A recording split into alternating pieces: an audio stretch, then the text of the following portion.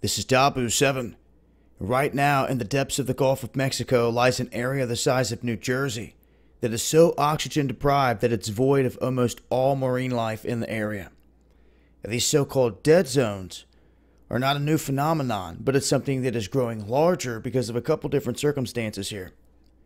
They're saying that at 8,776 square miles, it is the largest ever since the tracking began in 1985. And they say that this situation seems to get to its climax or peak in terms of issues and problems in the summertime.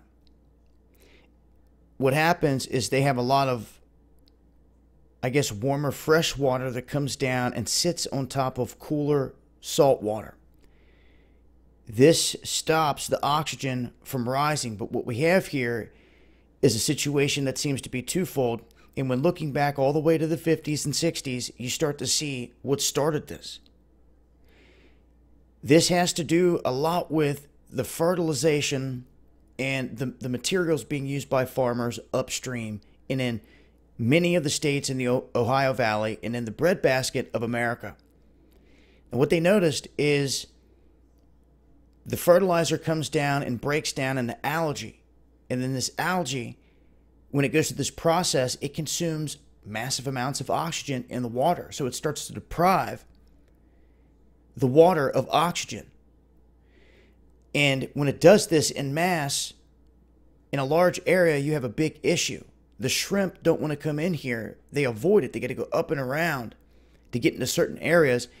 And with less oxygen, those shrimp that do come around are smaller. They're growing smaller, worth less money. So you would say, okay, there needs to be some limits there on the fertilizers and everything that's causing this. Well, in doing so and trying to put some of these things into place in some of these states, they've seen some success. But what also is added into the equation is Mother Nature. And they say when going back and tracking this throughout the past few decades, when there's been a lot of rain and washout coming through the Ohio Valley, down the Ohio and Mississippi, and letting out down here in the Gulf, those higher rains are washing out higher concentrations of those fertilizers, and it's just making that issue that much greater. When there's less rains, they see a smaller dead zone. So they're saying somewhere along the lines here, the combination of greater rains this past year and runoff and the problem with the fertilizers, you have a massive dead zone that is larger than it's ever been. And a lot of that is coming from the breadbasket of the United States that is feeding the world.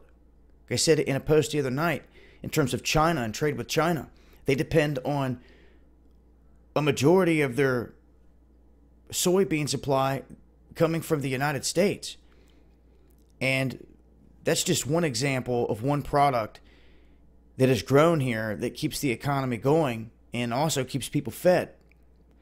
But this is the outcome. This is the circumstances we face on the other side of the coin, downstream, what it's doing to the Gulf. There has to be a better way. And to me, there has to be more research into this field and into fixing this issue. And also, let's not forget all of the oil spills, the massive spills that have gone on in this same area that also contribute to things dying off in this zone.